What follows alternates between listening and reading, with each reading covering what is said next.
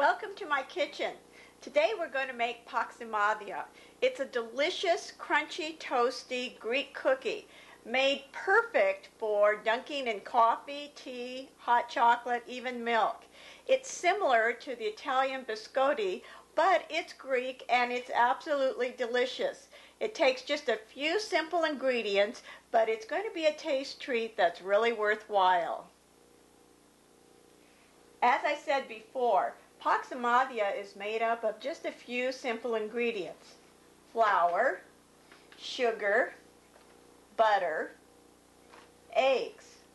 For flavoring, you can either use orange extract and orange rind, or lemon extract and lemon rind.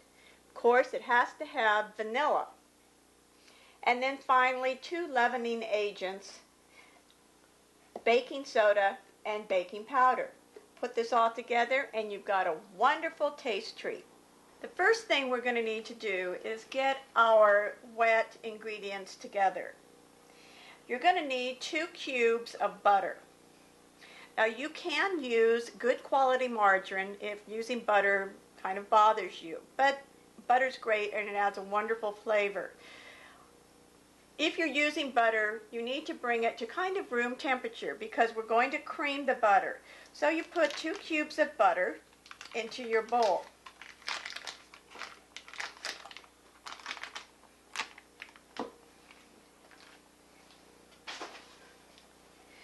To the butter, you want to add 1 cup granulated sugar.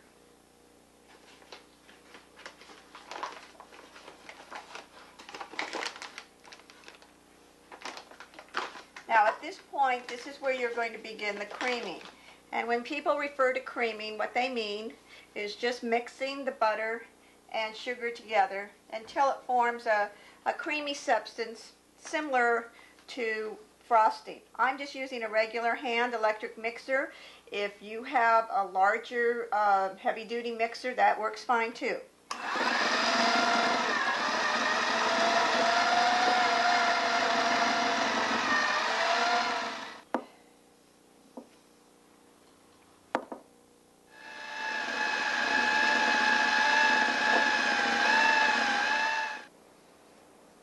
You can see this mixture is quite thick with the room temperature butter and the sugar. If it's not perfectly mixed, that's okay. The next step is to continue the creaming by adding the eggs, and you will need 3 large eggs. There's no need to separate the eggs into a different bowl unless you have a tendency to shatter eggs and get eggshells everywhere.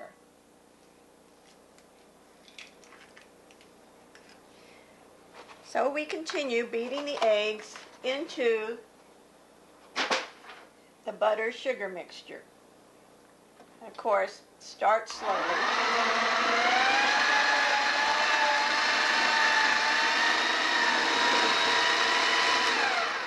And from time to time, wipe down the sides so that all the mixture is getting incorporated: the eggs, butter, and sugar.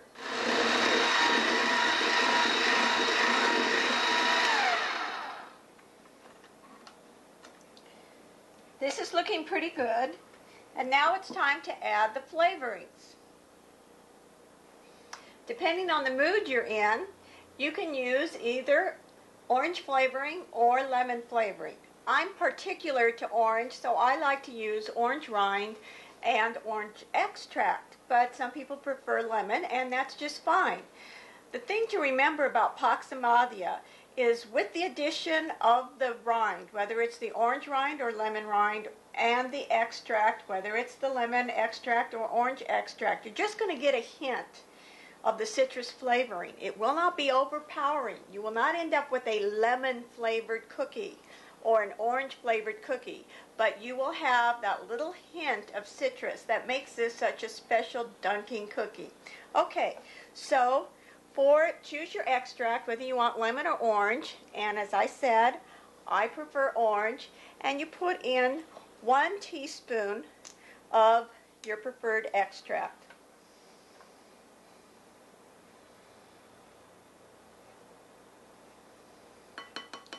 And then no matter what citrus flavor you use, you're going to need 1 full tablespoon of vanilla extract.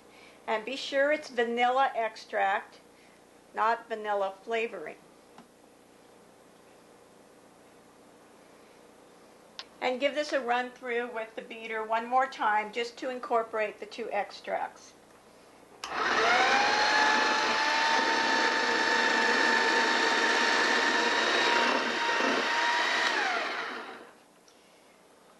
Okay, that's it.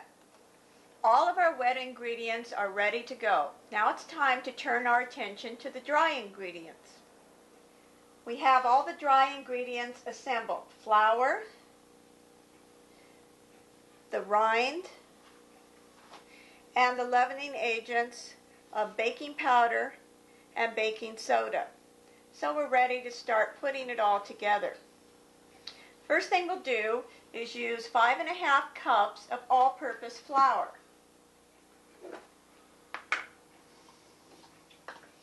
So just measure out the flour and put it into a bowl. And remember, you're putting your dry ingredients into a separate bowl. The wet ingredients are waiting right behind me. 1,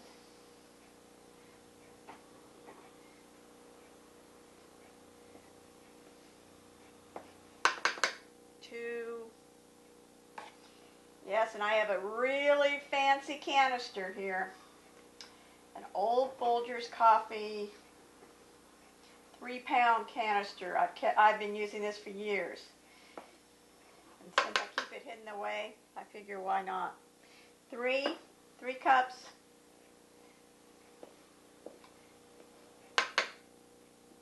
4.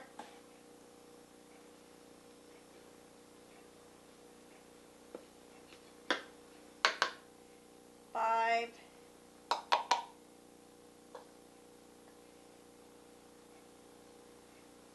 And a half. If you make Paximadia often, you may discover that you might need a little bit more flour or a little less depending on the humidity of the day, the moisture content of your flour. This is one of those recipes that was handed down to me from my mother, from my grandmother. And my grandmother really didn't use recipes. She knew how to make things just by the feel. She could feel when the dough was ready. And sometimes she would confound my mother with a pinch of this, a pinch of that, a spoonful of this, a little putiti, meaning a little glassful of something. And my mom would get confused. Well, what on earth is a putiti? Is it a big one? Is it a little one? The old Greek women, they knew just what to do just by the feel. But I'm not that talented, so I use measurements. But even I have come to trust my fingertips when it comes to certain doughs. So here we go. You've got your 5½ cups of flour. And now you need to go along with the extract that you used in the moist ingredients. If you used lemon extract, then you want to use lemon rind. And you can use the rind of a fresh lemon, and that would make it taste even doubly delicious. However, I very rarely have fresh lemons or fresh oranges on hand all the time. So when I'm in the mood for Paximadia, I like to have some dried orange peel or lemon peel in the cupboard so I can mix it up quickly. So you can use the dried variety or you can use the fresh variety. I'm going with the dried because it's easy.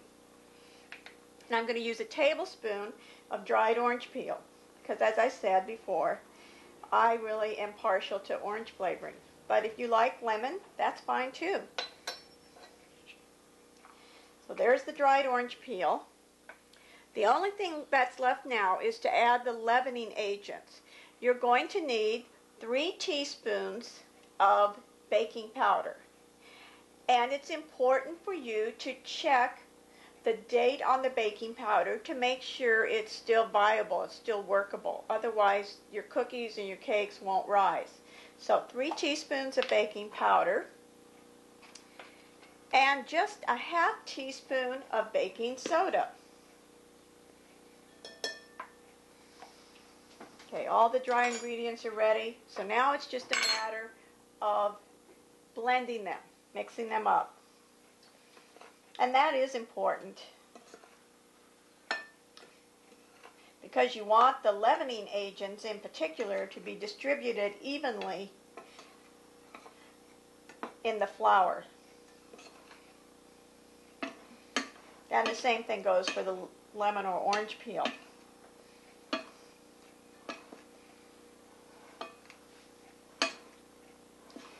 So blend this well, and then we'll be ready to combine the wet ingredients and the dry ingredients.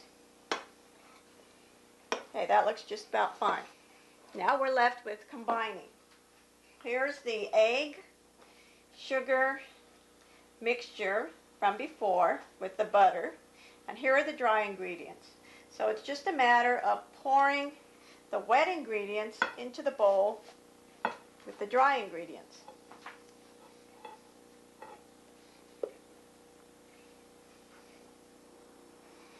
And it's time to start mixing. This is going to be a dense dough. It will not be particularly light or fluffy. So just start mixing, and again, if you have an electric mixer, a big heavy-duty one, you might want to use that. But doing it by hand is just fine too.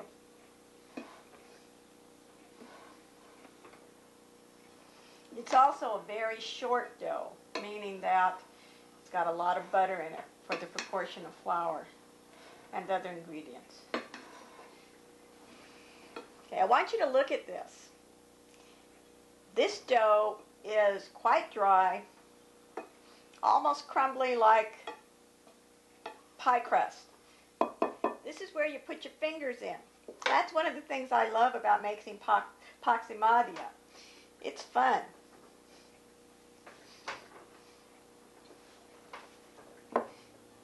Now, it should stick together eventually as you knead it. If it seems just too dry and it's not sticking together well, and I'm thinking that this might just be a little too dry, maybe I should have used 5 cups of flour instead of 5.5, then you can add little droplets of milk. Not a half a cup, not a quarter of a cup, just little droplets, little sprinkles.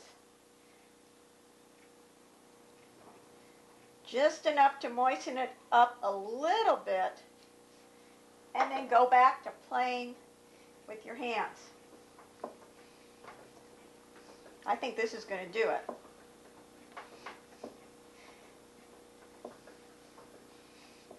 I like to get my hands in the food. For me, one of the joys of making bread is kneading it by hand. I've had a bread machine, and it's nice, but there's nothing like just getting in there, getting your fingers all goopy, kneading things, and making something delicious.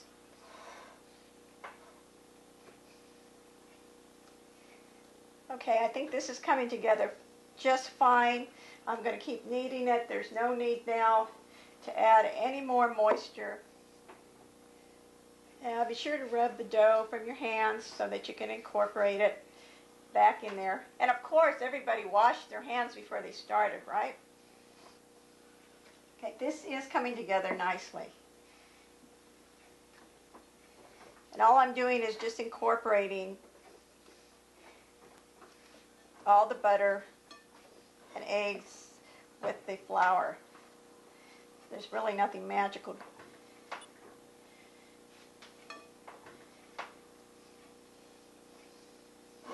Okay, I want you to look at this finished dough. It is, as you can see, it is very, very dense. That is not light or fluffy at all. This is really dense stuff. And this is about the texture you want for the dough. It's just perfect, and we're ready for the next step. You can see I've taken the dough and formed it into a rather imperfect, huge, humongous log. That's just so that I get a sense of how much dough I'm working with. Now what you want to do is just take this dough and divide it into almost equal portions. So I'm just going to cut it in half.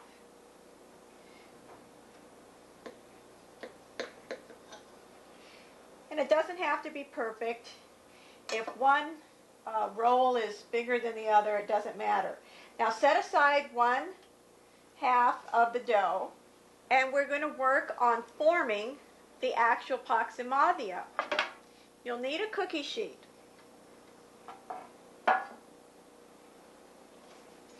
You don't need to grease it because, believe me, there's plenty of butter in this dough. You don't need additional grease. So kind of form your dough into another imperfect semi-log. And your goal here is to spread this thing out so it about fits the cookie sheet lengthwise this way. So flatten it out. This takes time. Just kind of push it down on each end, flattening it out. And yes, this dough it's pliable, but as I've said before, it's very, very dense. So you're going to have to work. You're going to have to really massage this baby. What you're looking for is you're looking for a roll that is close to the length of the cookie sheet and about 4 inches wide here. So just keep flattening it out. And this is part of the fun, getting in there and using your hands to make something delicious.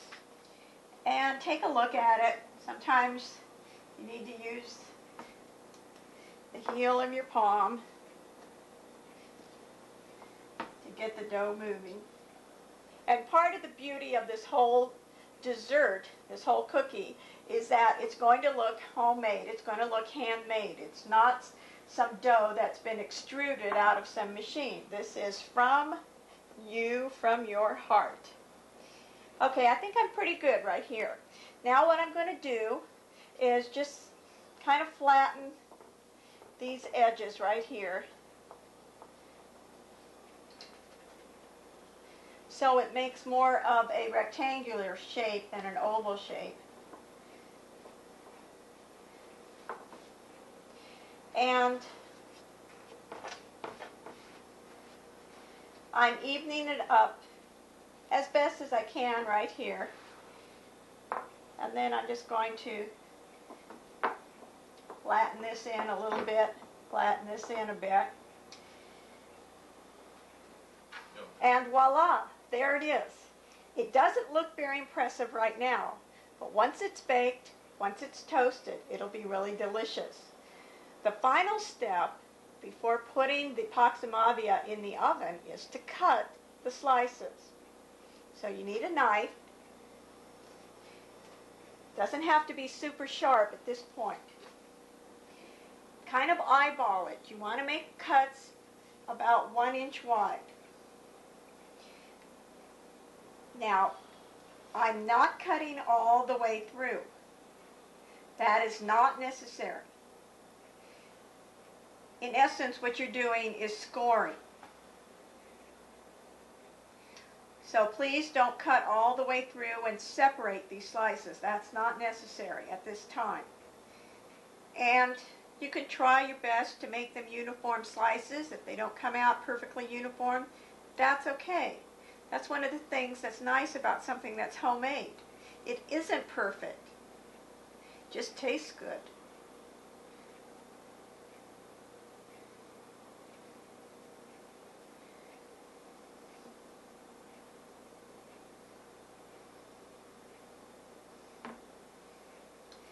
Okay, there you have it.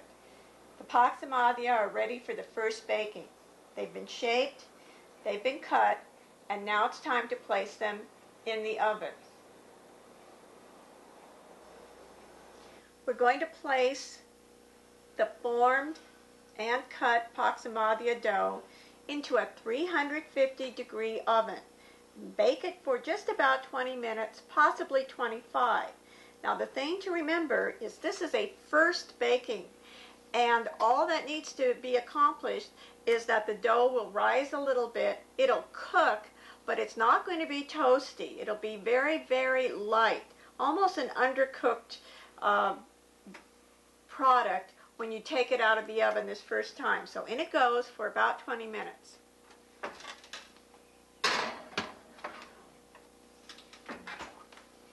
It's been about 25 minutes.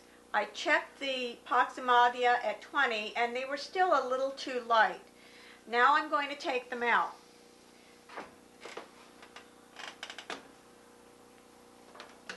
As you can see, they're very light. They're not toasty brown at all, just very, very light. And that's what we wanted. They're not supposed to be completely toasty brown. Now that they've come out of the oven for the first baking, it's time to cut through where I scored before. So I'm going to be cutting all the way through now. If I had baked the Paximadia all the way through completely, then I wouldn't be able to cut. They'd be way too dry and way too crispy. But this is pretty easy. I'm just cutting all the way through where I had scored originally. And you do this while the dough is hot from the oven. Now it's just a matter of turning the cookies on their side. After years of cooking, I've developed asbestos fingertips, so I can take these cookies and turn them over without any problem. But some people might want to use a little spatula. Just turn them over on their side, and you will place these back in the oven, 350-degree oven, for approximately 7 minutes per side. So I'm going to bake them for 7 minutes. Take them out, turn them over, and bake them again. So in they go for about 7 minutes. I checked the Paximadia at 7 minutes, and I left them in about 3 minutes longer because I wanted them a little more toasty. Now I'm going to take them out and just turn them over on the other side.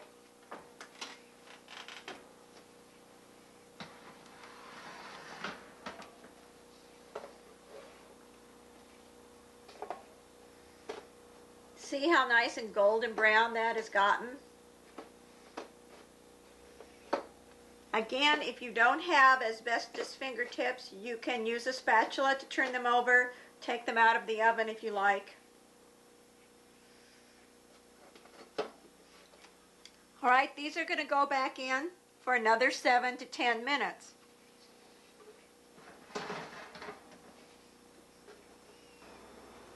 The Paximadia have baked on the other side for about 7 minutes, and I looked at them and they're ready to come out.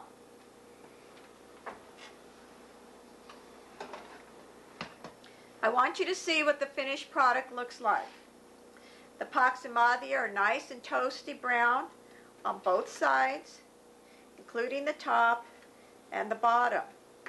They can cool in the pan. There's no need to remove them because actually the toastier they get, the better they get. So just leave them alone, let them cool in the pan. While this batch is cooling, you can bake the other batch. The cooled Paximadia should be stored in an airtight container of some sort, either a plastic container or a metal tin. The biggest problem you're going to have with the Paximadia is that they disappear far too quickly, and you'll be making them again and again. They're absolutely delicious. Delicious, crunchy, tasty cookies, perfect for dunking in coffee and tea. And I'm going to have a cup of coffee right now.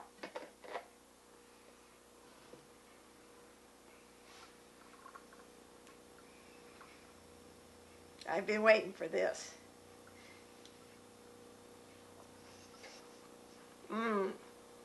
I love them. Hint of orange and really toasty. Perfect. Absolutely perfect. So I hope you give it a try. It's wonderful. Paximadia, Greek toast cookies. Okay guys, time for a coffee break. Here you go.